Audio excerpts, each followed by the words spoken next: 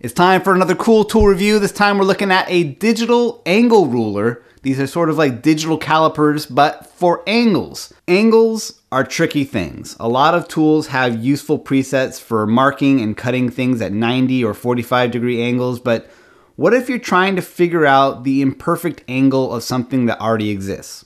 The angle ruler is essentially two 7-inch rulers hinged in the middle. A display shows you the angle in degrees. You get an on-off button and a button to zero out the measurement.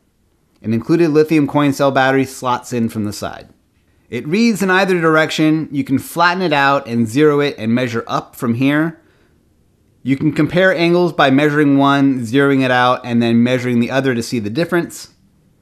If your tool's built-in angle guide isn't reliable, you can use this to verify it or calibrate it.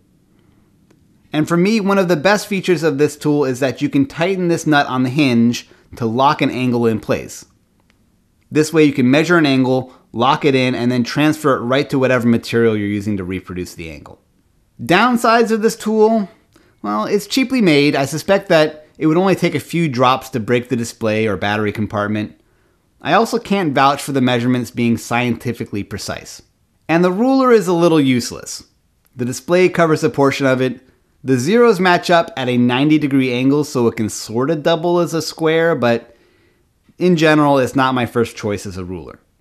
But for $19, it is my first choice for measuring angles, and for that, it's a bargain. You can pick one up using the link in the description, and remember, you can see thousands of reader-recommended tools like this at cool-tools.org.